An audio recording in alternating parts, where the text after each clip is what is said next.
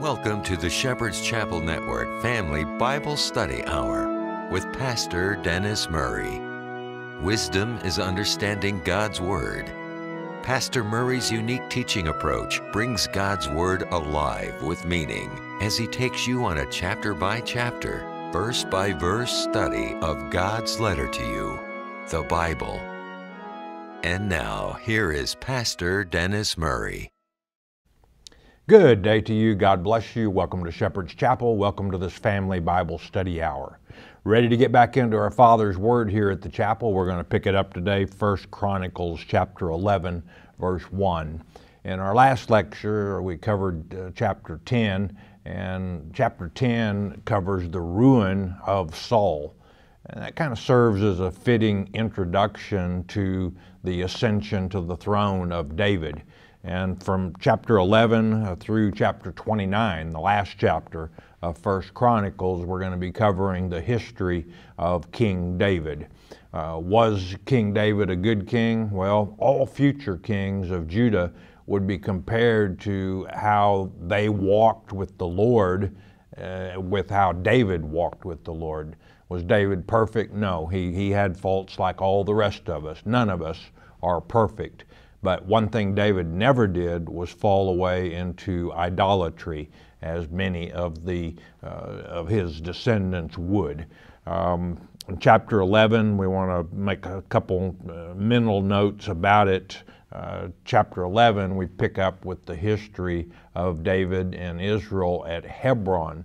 Now, that was before or after, I should say, chapter 12. When we get to chapter 12, we back up in time to when David and his men are at Ziklag, in which case Saul is still alive at that point in time.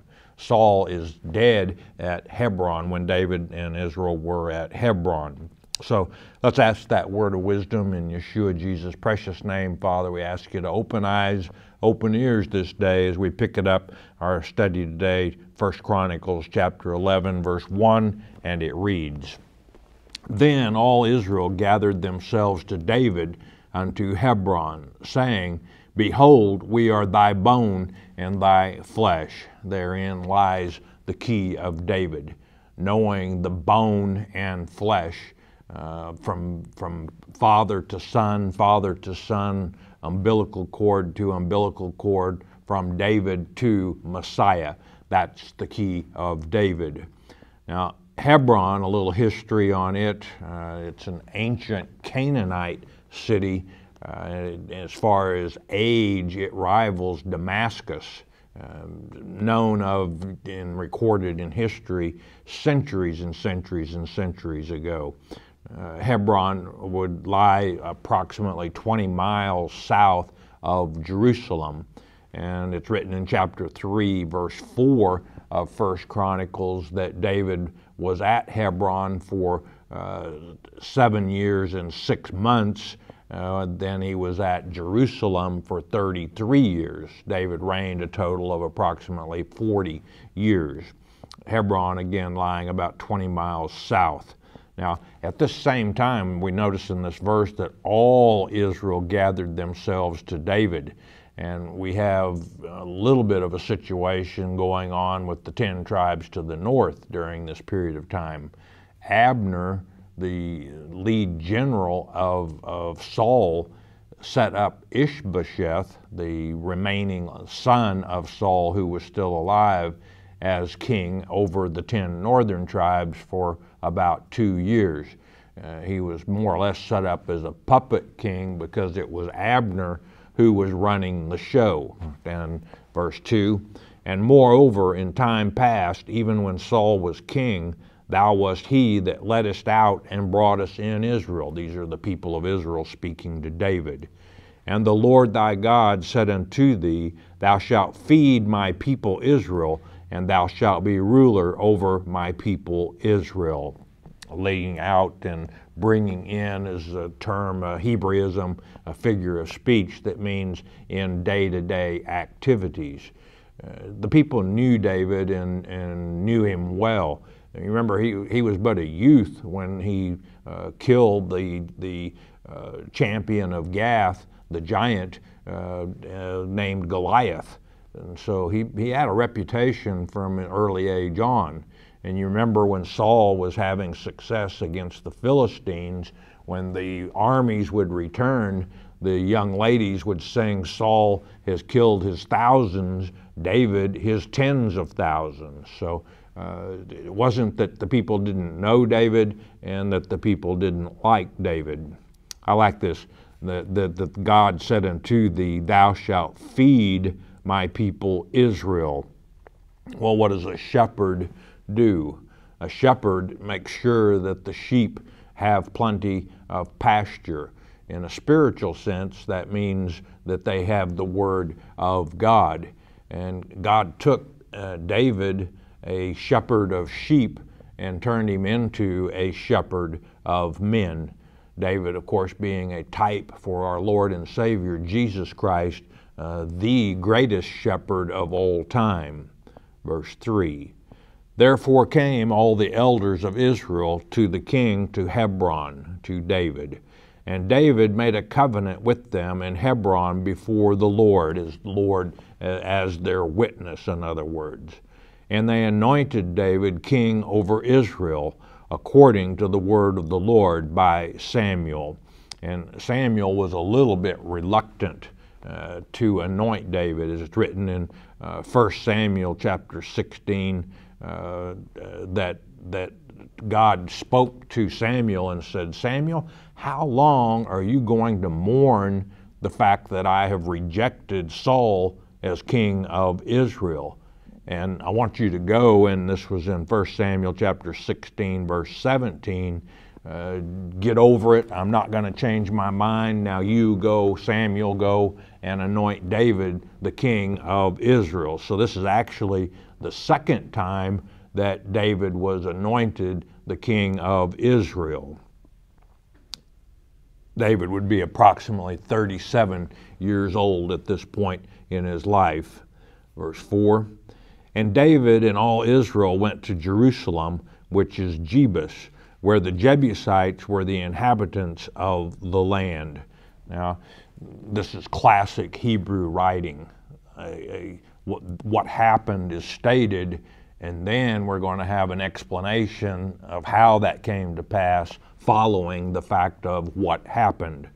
Jebus, most of you know, was a Canaanite city. The Jebusites are one of the 7 Canaanitish tribes, and they were the ones that built Jebus, which would later be changed the name by David to Jerusalem. This is the city that God spread his skirt over and took to wife. He married Jerusalem. That's what God meant when he said, you had in Ezekiel chapter 16, where it states that he spread his skirt over Jerusalem. It states that you had, God said to her, you had an unclean birth. And that's what he meant when he said that, was that the heathen Canaanites, the Jebusites, were the one who birthed, if you will, or formed or brought the city into existence. Now, some of the Jebusites, as in all the Canaanitish tribes, had mixed in with the Nephilim, the fallen angels. So you had Geber, giants that were among the Canaanites. You remember the 12 spies in Numbers chapter 13 that went into the promised land to check it out. They saw these giants and they came back and they put fear in the hearts of the people and said, well, there were giants over there. There's no way that we can defeat them. We were like grasshoppers in their sight. Verse 5, and the inhabitants of Jebus said to David, thou shalt not come hither. Nevertheless, David took the castle of Zion, which is the city of David. The Jebusites told David in 2 Samuel chapter 5, verse 6, that this city, the citadel, I should say. Now understand, Israel had already destroyed the city of Jebus, burned it basically to the ground. What we're talking about here is the castle, the fortress, if you will, that it was very walled, very defensible. And the fact is, the Jebusites told David in 2 Samuel chapter 5, verse 6, that all the fighting men could leave the citadel and just simply leave the blind and the lame here, and they would be able to protect and keep Israel from taking it. Obviously, they underestimated the abilities of David and his men. Verse 6, and David said, whosoever smiteth the Jebusites first shall be chief and captain, the commander-in-chief, in other words, of the armies. So Joab, the son of Zeruiah, went first up and was chief. Now, Zeruiah, the sister of David, had 3 sons. The eldest was Abishai. Joab was the next in line, and then there was a younger brother named Asahel. All 3 of them served David and served him well. Joab would be the one, though, that he became jealous of Abner. In fact, we'll talk about that here in a minute. Let's go to verse 7.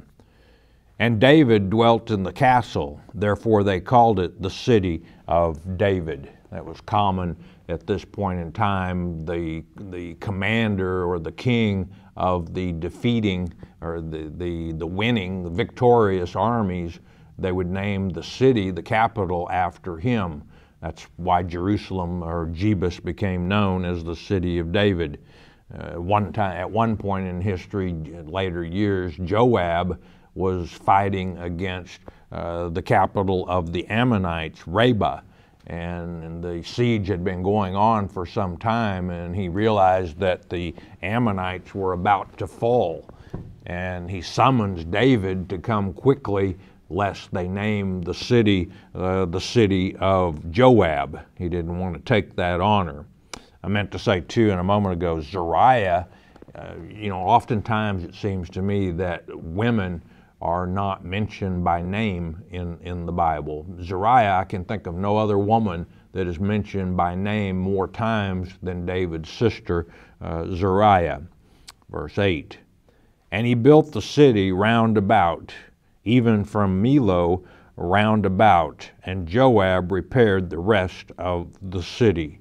Millo means the filling up. It's quite a bit of controversy among scholars as far as what was Millo. I think that what David did was he built up the wall from the valley north of Jebus down to the south of Moriah. Verse 9, so David waxed or became greater and greater, and the Lord of hosts was with him. Don't overlook that verse. Why did David become greater and greater? Because the Lord was with him. And I mentioned in our last lecture, what I hope you get out of Chronicles is that when you do things God's way and you receive his blessings, you're going to be successful. You're going to become greater and greater. Don't do things God's way. Look what happened to Saul. He was rejected of the Lord and he died. Under David and Solomon, Israel would become the greatest nation on earth at that point in time. The area that they controlled grew, the geographical area grew, the area that they had economic influence over grew even more than that. They had economic influence all the way to the north to the river Euphrates. Under Solomon, they had access to the Gulf of Aqaba in the south, from which Solomon launched the ships of Tarshish, which would go to Ophir and bring back untold values of gold, the finest gold that was known in the world from Ophir. Under Solomon, it's written that in Jerusalem, silver was like rocks for its abundance. So under David and Solomon, the nation of Israel was quite successful until Solomon started worshiping the gods of his foreign wives. That brought about the split of the nation. Verse 10, These also are the chief of the mighty men whom David had, who strengthened themselves. I think better translated, they held strongly with him in his kingdom, and with all Israel, to make him king according to the word of the Lord concerning Israel. And the Lord said that he was to be the king in 1 Samuel chapter 16, verse 12. Now, in the next several verses, the rest of this chapter, we're going to be talking about people who were tremendously brave and courageous, who were ferocious warriors. And if it's your first time through this chapter, you're probably going to get a little confused, but I'll do my best to help you stay straight. It might help to preface it by saying we're going to be talking about, first of all, we're going to be talking about three men who were of the highest class of David's heroes, the highest rank, maybe a better word, of David's heroes. Then we're going to be talking about three others who were also great heroes, but they weren't as great as the first three. And then finally, we're going to be talking about David's 30 heroes in the final chapters of this verse. I'll try and help you keep it straight as we go through. Verse 11, and this is the number of the mighty men whom David had: Jashobeam and Hachmonite, the chief of the captains. He lifted up his spear against 300 slain by him at one time. Now, at times, David had a ragtag army at first of all. He had a ragtag army of 200. And you might wonder, well, how could 200 go up against the thousands of the armies of Saul and Israel? Well, it's because David had men like Jashobeam who could go up against 300. And if you think 300 is a large number, well, make a note of 2 Samuel 23, verse 8. For there it states he could go up against 800 and defeat them, slay them at one time. Verse 12, the second of the three greatest. And after him was Eleazar, the son of Dodo. Dodo is from the same prime in the Hebrew language as David. It means loving. And Ahohite, who was one of the three mighties. Okay, well, now we've discovered that we have three mighties. Well, where is the third? Who is the third, we might ask? Well, we've got Jashobeam for sure. We've got Eleazar. In verse 13, the he starts off is referring to Shammah. Well, how do I know the third one was named Shammah? Because I've read 2 Samuel chapter 23, verse 11. And Shammah is the one that did what is stated in verse 13. The way it's written, the way the chronicler wrote it, it appears that the he is referring to Eleazar of the previous verse. It's not. It's referring to Shammah, who was the third of the three mightiest. He, referring to Shammah, was with David at Pasdammim, and there the Philistines were gathered together to battle, where was a parcel of ground full of barley. And the people fled, the armies of Israel fled, and running for their lives in fear from before the Philistines. And they, this referring to David, Jashobeam, Eleazar, and Shammah, set themselves in the midst of that parcel and delivered it and slew the Philistines. And the Lord saved them by a great deliverance. With God on your side, you always have the victory. David was not one to run from his enemies. And he had three servants that would set themselves, make a stand against the enemy. And when the rest of the armies of Israel were running in fear, David, Jashobeam, Eleazar, and Shammah made a stand. Now we come to the second set of three mighty men of David. Now verse 15. Now 3 of the 30 captains went down to the rock to David, into the cave of Adullam. The host of the Philistines encamped in the valley of Rephaim. Rephaim means Rapha was one of the great of the descendants of the Nephilim, giants. He was as great as Anak was. And David was then in the hold. He was safe, in other words, in the cave. And the Philistines' garrison was then at Bethlehem. Now, David, that's his birthplace.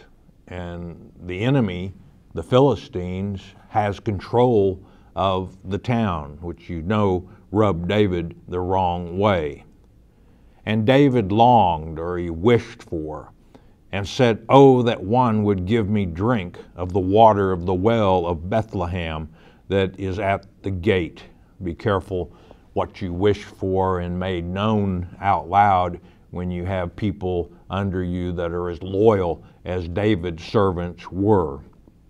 Bethlehem, not only the birthplace of David, but the birthplace of Jesus Christ. When I think of water in Bethlehem, I think of the living water that came into being as a result of that water, that if a man drink of it, he would never thirst again.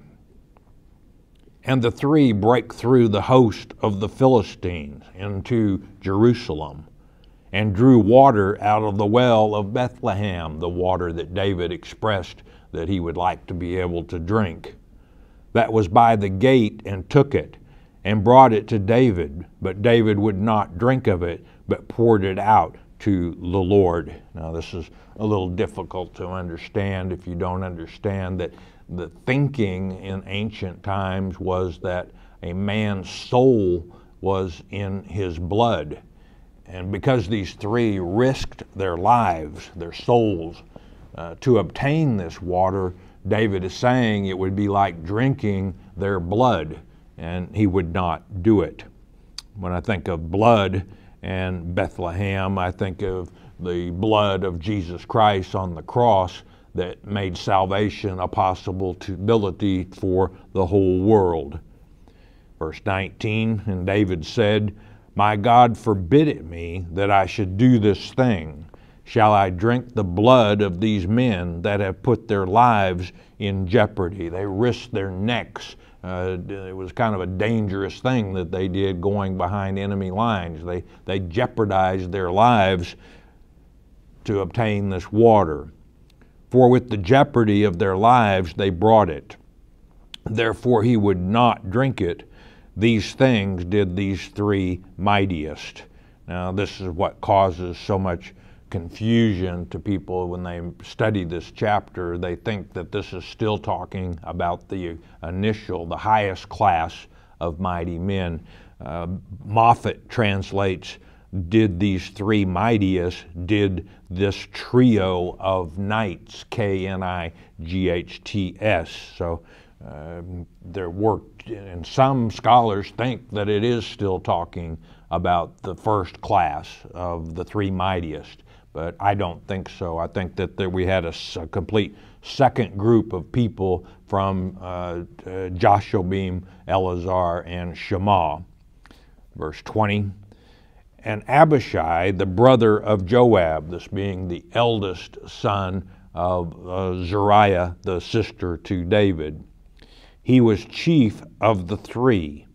And for lifting up his spear against 300, he slew them and had a name among the three. I think this is Abishai was one of the second class of three, but he had a name among the three, this meaning that Jashobeam, Eleazar, and Shammah knew who Abishai was and respected him, but he did not attain to the highest rank that the first three attained.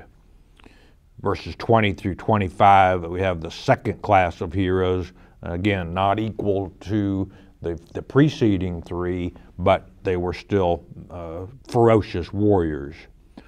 Of the three, referring to the second level of three mighty men, he was more honorable than the two. I think this should have been translated, He was honored before the three as two. In other words, he was doubly honored, for he became their leader. For he was their captain, he was their leader. Howbeit he attained not to the first three. He didn't make it quite to the same level as Jashobeam, Eleazar, and Shammah. I wanted to mention too, don't confuse Eleazar here with Eleazar, the son of Aaron. That doesn't fly. This is Eleazar, the son of Dodo, as we covered in verse 12. Verse 22, Benaiah, the son of Jehoiada, the son of a valiant man of Kabzeel, a city in Judah, who had done many acts, great deeds. He slew 2 lion-like men of Moab.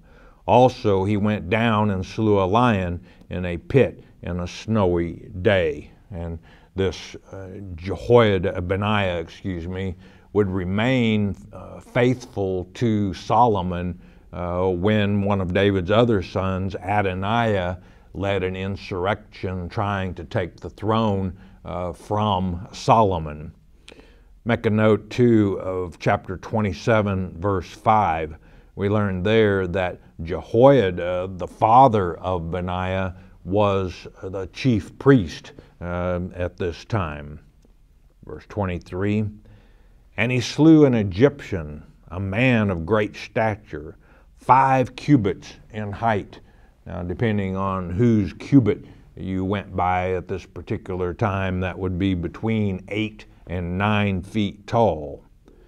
And in the Egyptian's hand was a spear like a weaver's beam. A weaver's beam can be 26 feet long. And he went down to him with the staff. Went down to him with a shepherd's hook, basically a stick, and plucked the spear out of the Egyptian's hand and slew him with his own spear. Now that's a ferocious warrior. A normal-sized man goes down with basically a stick and takes the spear away from a man that's 8 to 9 feet tall away from him and kills him with his own spear. These were ferocious warriors. These were the men that David depended on to make his ascension to the throne possible. Verse 24, these things did Benaiah the son of Jehoiada, and had the name among the 3 mighties. Again, the 3 mightiest, Jashobeam, Eleazar, and Shammah, knew who they were, but they did not attain to the first class. Behold, he was honorable among the 30, but attained not to the first 3. And David set him over his guard. The guard is an audience. In other words, when the audience would be the location where the king, in this case David, would have his throne. And people would come there for judgment. He might also give audience to foreign ambassadors, visitors from other countries at that location. In other words, Benaiah was the head of David's bodyguards, a very trusted, very honored position.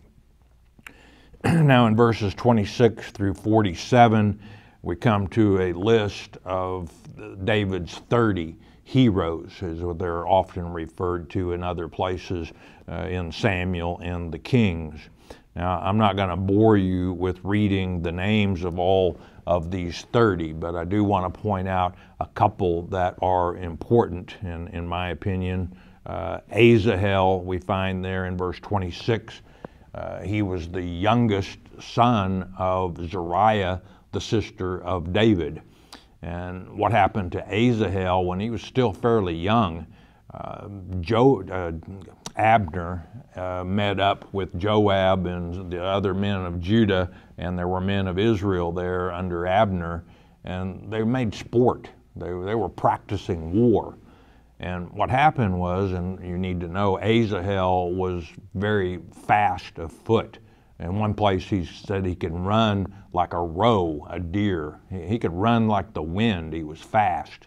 But At one point, he took off and he was chasing after Abner, and he intended to kill Abner.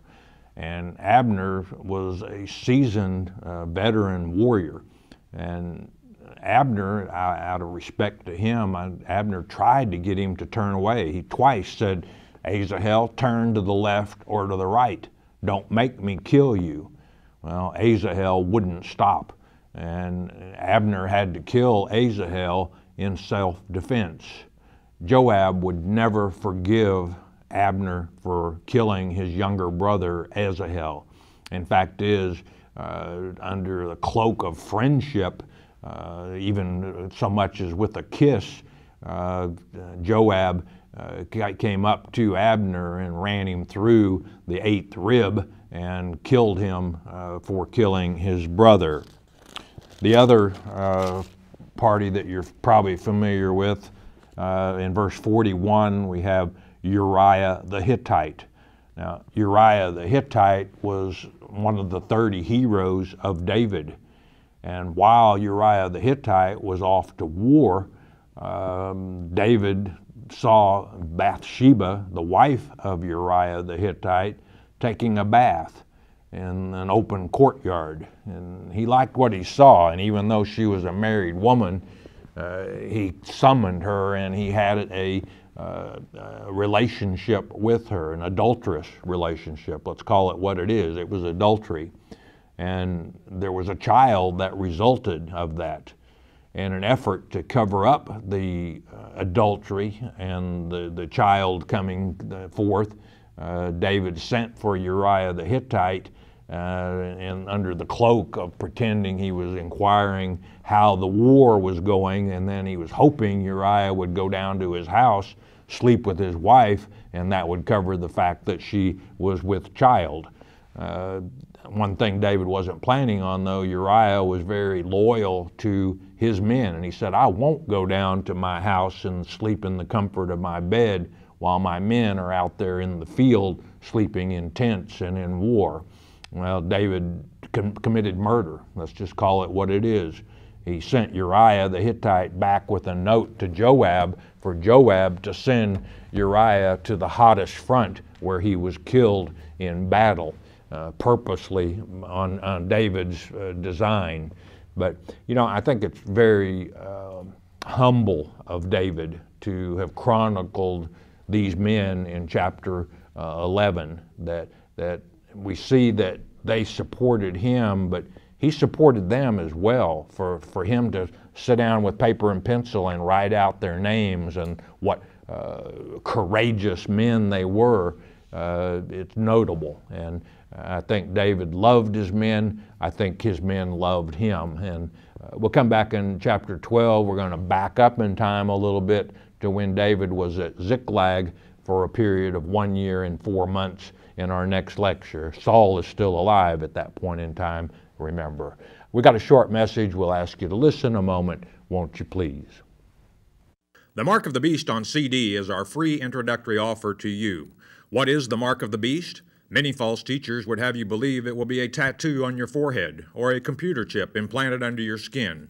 It is getting late in the game. You need to know what the Mark of the Beast is. As it's written in Revelation chapter 13, verse 8, many will be deceived. There is no need for you to be deceived. Christ said in Mark 13:23, "Behold, I have foretold you all things." Jesus indeed told us how not to be deceived, and Pastor Arnold Murray takes you on a step-by-step study of God's Word concerning this critical subject, the Mark of the Beast. The telephone call is free. The CD is free. We don't even ask for the shipping and handling. It is free as well. All you need to do is call 800-643-4645 to request your one-time, one-per-household copy of the Mark of the Beast. You may also request your free CD by mailing your request to Shepherd's Chapel, Post Office Box 416, Gravette, Arkansas 72736. Don't be deceived by Satan. Welcome back. We're glad you could join back with us. Let's have the 800 number, please. 800-643-4645. That number good from the United States and our good friends to the north in Canada. If you're listening somewhere else around the world by internet or whatever other means that you have to watch the program and you're not able to use that 800 number, feel free to write in with prayer requests and questions. If you do have a biblical question, and please keep your questions of a biblical nature. If they're not of a biblical nature, they're probably not going to get answered on the air. But please call that number and leave your question. Who knows, it might end up on the program. I know if the Holy Spirit wants it to, it certainly will. Got a prayer request? Well, we can do away with that number. You don't need a telephone. Talk to your Heavenly Father. You know, all too many people, I don't think you have a lot of competition these days. Everyone's so busy, running here, running there, never enough time to do this, never enough time to do that, never enough time to talk to God. Things start going bad when you ignore your Heavenly Father. Talk to Him daily. Do it and thank Him for the many blessings that He bestows upon you. And if you don't think that He's bestowing blessings on you, you might do a little self-analysis, you know. Am I doing anything to deserve His blessings? And you're probably taking some of His blessings for granted. We do have these prayer requests, Father. We come united as one in the name of your Son, Jesus Christ, Father. We ask you to look upon these. You know their needs, Father. Sickness in families. We need your touch of healing, Father. Weakness, Father, against the enemy. We know that you have the ability to give us a strengthening if we ask for it, Father. We ask this on behalf of these, if it is your will, in Jesus' precious name, amen. And thank you, Father. All right, let's get to some questions, see what's on the mind of folks. First up today, we have Mary in Indiana, and your teachings are a blessing, and I'm so grateful to and for you and your staff. Thank you. Well, you're sure welcome. It's a labor of love. My question is regarding to where it is found in the Bible that life begins at conception. In biblical days, didn't a person's age start at conception? Well, Luke chapter 1, verses 41 and 42, Mary, just having been touched by the Holy Spirit and just having conceived our Lord and Savior Jesus Christ, went into the presence of her cousin Elizabeth, who was 6 months with John the Baptist in her womb. And when Mary came into the room, John the Baptist in his mother's womb leapt at the presence of the Holy Spirit. So tell me, was the Spirit there at conception? Yes, it certainly was. Jeremiah chapter 1, verses 5 and 6, Jeremiah was kind of saying, Lord, you know, don't send me. I'm young. They're not going to listen to me. And the Lord said, Jeremiah, I knew you before I placed you in your mother's womb and ordained you to be a prophet. So yes, the soul is in the embryo. No question about it. Renee in Minnesota, are you teaching there is such a thing as reincarnation? I will never believe that. You stated something such as, could you have been evil or bad in the first earth age? You answered yes. What? Question mark. What's the first earth age? Question mark. Is that what you refer to as reincarnation? You are scaring me. Please answer my question. Well, we do not teach reincarnation. It's written in the New Testament by Paul that it is given to man but once to die. You, Renee, obviously don't understand the 3 world ages. You see, God created all souls in the first earth age. Satan led a rebellion, and 1/3 of God's children followed Satan. So God had a choice. He could destroy 1/3 of his children, or he could have this, the second earth and heaven age, which is the age that man would be born in the flesh. Most men, some refused to be born in the flesh. They're called the Nephilim, the fallen angels. But no, we do not teach reincarnation. A couple lessons if you want to continue studying with the chapel that might help you out. CD 30533 entitled Incarnate, Reincarnate. And then also you need to study 30506, the three world ages. If you don't understand the three world ages, you're never going to understand the mysteries as they are stated in the New Testament. They're mysteries to some people because they don't know about it. God's elect know what the three world ages are and understand his overall plan. You see, there is a third earth and heaven age coming. It's when Jesus Christ returns as King of Kings and Lord of Lords. There's going to be a great period of teaching during the millennium, and then we go into the eternity. Some of us go into the eternity, some go into the lake of fire, never to be thought of again. Satan is one of them. Massimino in Nevada. Question raised: because Adam and Eve were created by God instead of being born from a woman, would this mean they were created like the angels? Or do I have it wrong? You have it wrong. They weren't created as the angels were in the first earth age. What's the difference? Well, God knelt down and scooped up some of the dust, some of the clay, and he formed Adam and Eve of the dust. Angels were not formed of the dust. So that's the answer to your question. Curtis in North Carolina, what does it mean to pick up the cross and follow him?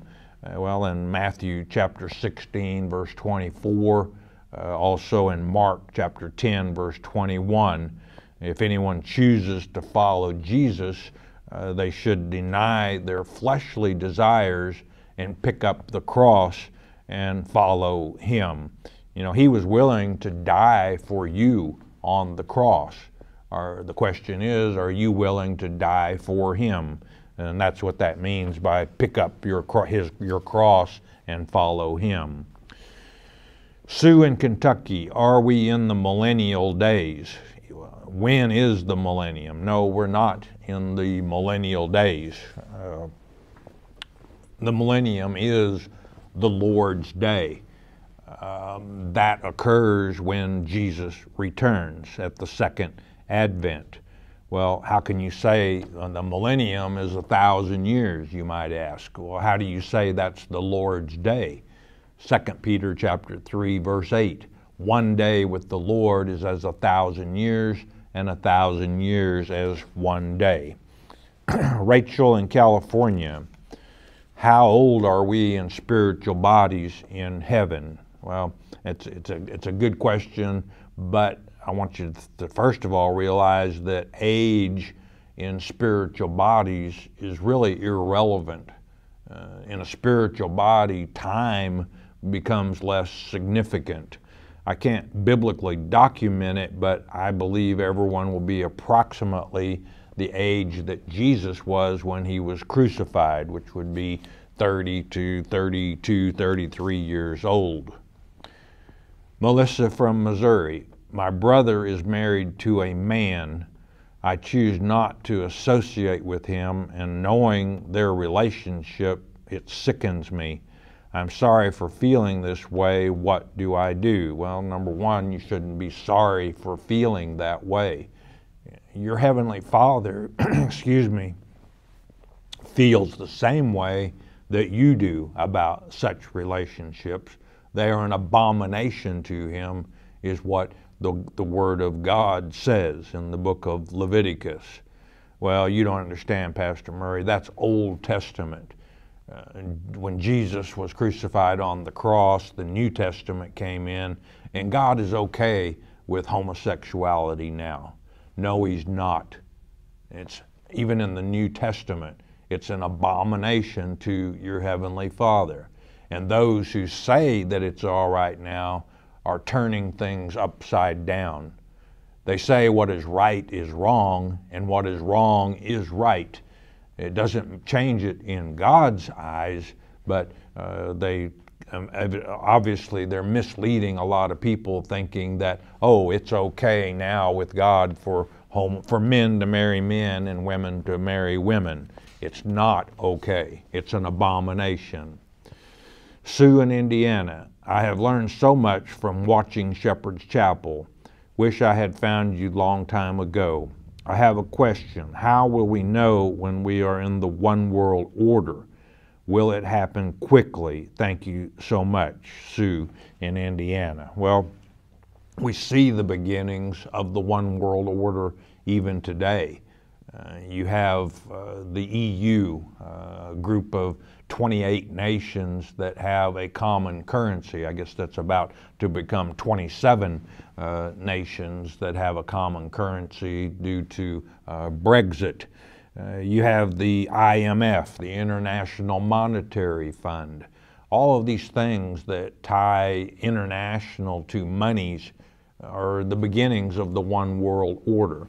And you said, will it happen fast? Well, it's not happening fast, but you see the beginnings of it. So everything is going to happen on God's time frame, though. So you can read about the one world system, the beast, in Revelation chapter 13, where you have two beasts mentioned.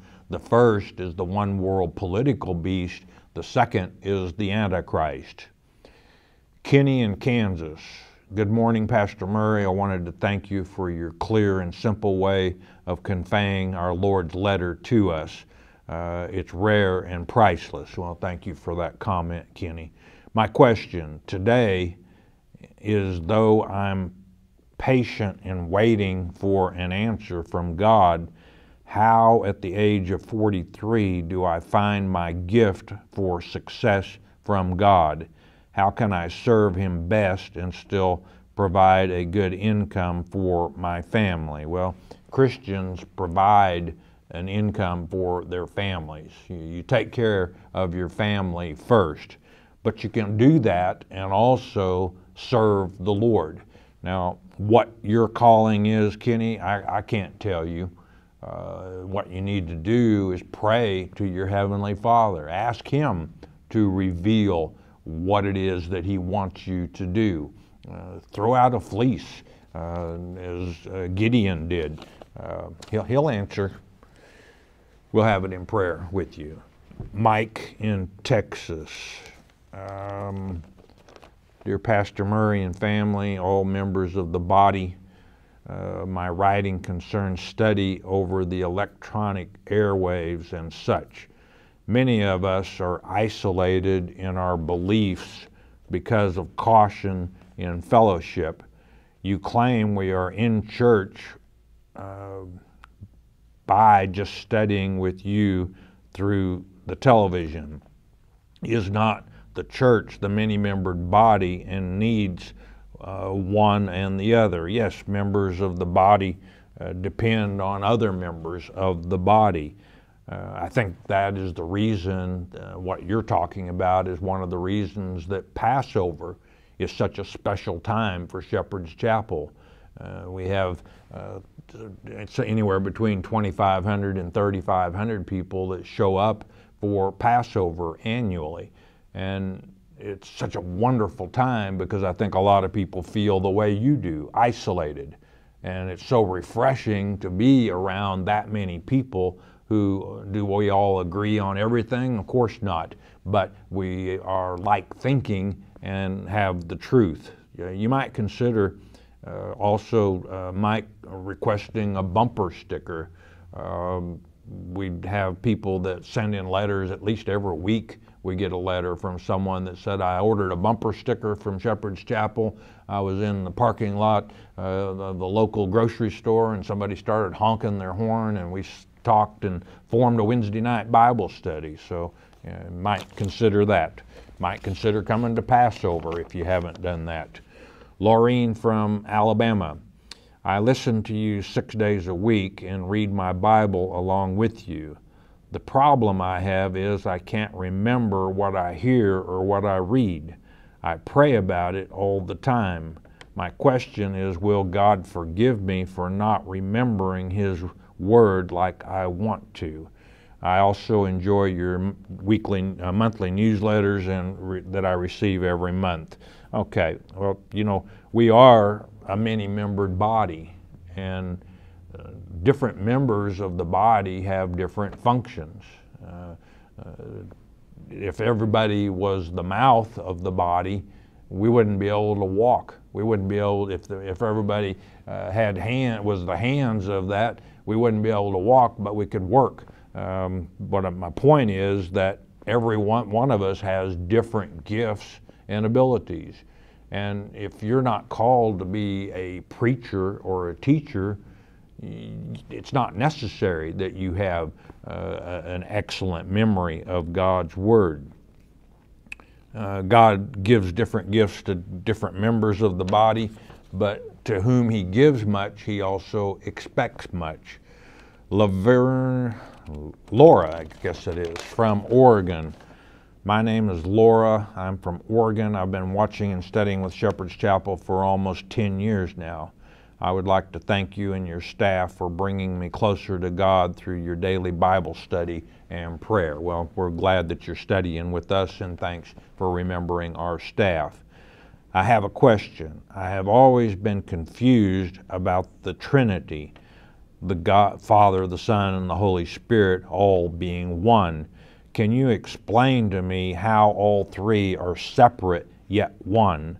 My mind always wants to separate them as individuals. Perhaps it would help for you to think that we're talking about one entity with three different offices. And you might order, Pastor Arnold Murray did a work called Nature of God El Shaddai, and that's CD 30574. It covers the Shepherd's Chapel position on Trinity. And that brought to mind, we had some critics at one point who were saying that Shepherd's Chapel didn't teach the Trinity. Nothing could be farther from the truth. We hardly do a lesson without speaking of the Father, the Son, and the Holy Spirit. Jack from Ohio. There is something not to forget to tell everyone that do willfully sin. That would be Hebrews chapter 10, verse 26. For if we sin willfully after that we have received the knowledge of truth, there remaineth no more sacrifice for sins. If there is no sacrifice after we sin, and you say if you do sin, it's a great thing to repent unto God so that He may forgive you, I don't understand, please explain. Well, Hebrews chapter 10, verse 26 is speaking of the unforgivable sin.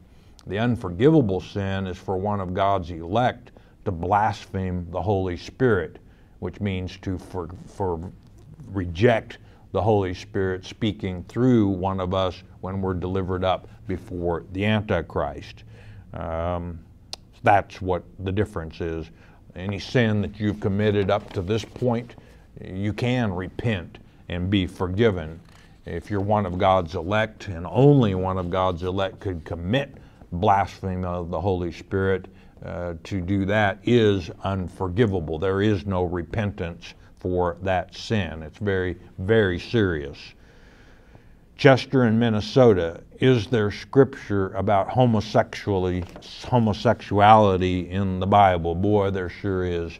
Old Testament, Leviticus 18:22, Leviticus 20, verse 13, for a man to lie with a man is an abomination to our Heavenly Father. Well, you don't understand, Pastor Murray, that's Old Testament. Things have changed with Christ being crucified on the cross. No, they haven't.